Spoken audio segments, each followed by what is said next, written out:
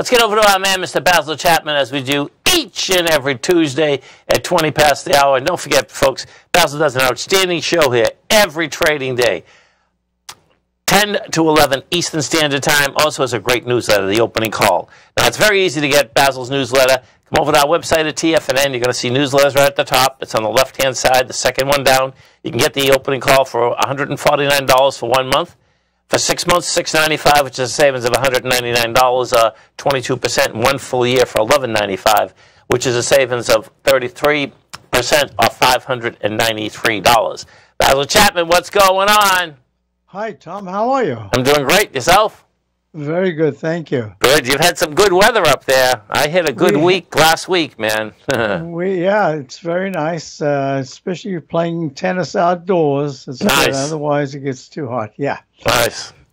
So market-wise. Okay.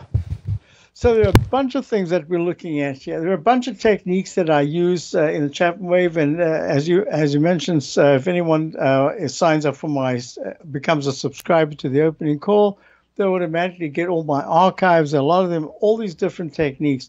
So what we're looking at here on the left side, excuse me, is the Dow chart, the daily chart. In the middle is the weekly. On the right is the monthly. Okay. Right down here is the 120-minute chart. But what we are looking at is that in the technique that I used, we got a low on August the 5th. We're long-term long the Dow. We've been short and long in between, but we added to a long positions on the day of the low, and we added again. So what we've seen is a really strong move up in leg B. So I just wanted to show you this here for those people who are not used to my technique. I try to identify the lowest low bar, and then each successively higher peak is alphabetized and sequentially. So it goes A, B, C, D, E, F, G. But it's the fourth highest peak, peak D, where other things can happen. And the whole thing is we want to go from a buy signal to a buy mode. An upgrade to a buy mode implies that there should be at least 4 higher peaks to D. It can go higher, but the obligation in the Chapman Wave for an upgrade from buy signal to buy mode says should go to 4 higher peaks. So where are we? We've gone to an upgrade in the Dow Daily.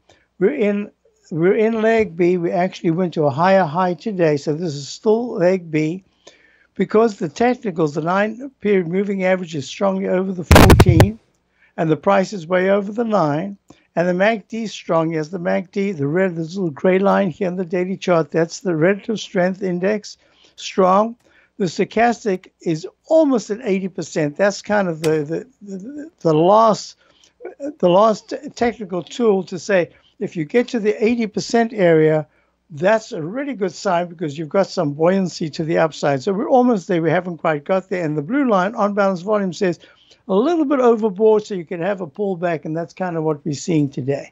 So what's really exciting about this is I have another technique where I draw trend lines from the previous major high, in this case 41,376 point. I've been talking about this for a while. 00, an exact round number when you're up at 41,376 for an index. This is not like a stock. This is a conglomerate of 30 stocks anyway. So I thought that was important on the 18th of July. We came tumbling down to 38,499, and now we've come back. So the high that was made in the lower high in July, gave me a trend line, and I used that. And look, this is called the Chapman Wave Inside Track Repellent Zone, the green line and the pink line. And look what's happened. The price got in, and all of a sudden it's starting to stall. So you want to see, we're using this particular technique, that this repellent zone becomes a propellant zone. And then we use another technique. It's called the Chapman Wave Inside Wedge, dashed green on the way up, and it's pink on the way down.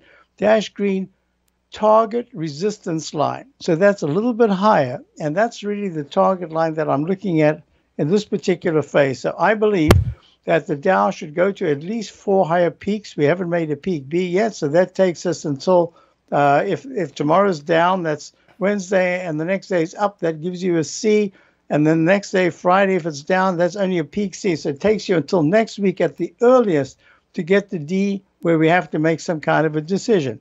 Now, I also use another technique where I use a particular plumb line. I try to take it to the very bottom. The number of bars from the top to the bottom should equal the number of bars on the right, but sometimes it's a little lopsided. If I did that to the low that was made on the 5th, today or tomorrow should be a test of the all-time high. I just don't see that. So I've got this trend line that says that sometime early next week, we should be trying for the 41,376 all-time high. So that's the daily. And the weekly chart is still very positive, and the monthly chart, even though it's in leg E, all the technicals are still very strong. So far, that's a good sign.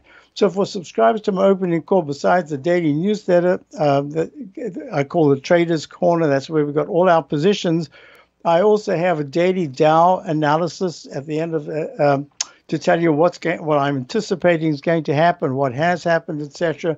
But I also try to give my subscribers a mix of small, low-price stocks in the single digits, double digits, triple digits. So there's a real mix. So we have a particular position right now.